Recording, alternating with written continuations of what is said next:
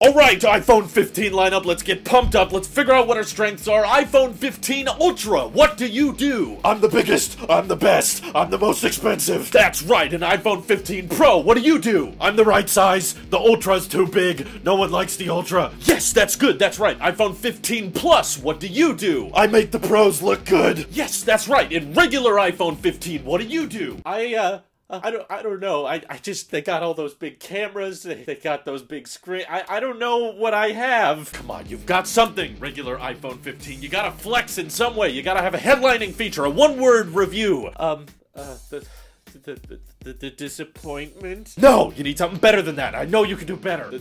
The lightest one? iPhone SE took that away from you. Come on, you can do this. What are your strengths? I don't know what I am. I'll tell you what you are, regular iPhone 15. I'll tell you. You are the starting price. Oh, yeah, I guess I'm the cheapest of the most expensive iPhones. That's right, and you do cheap super well, and we're proud of you. Thank you. I can't wait for people to actually buy me. No one's actually gonna buy you. It's mostly marketing purposes you exist. Oh.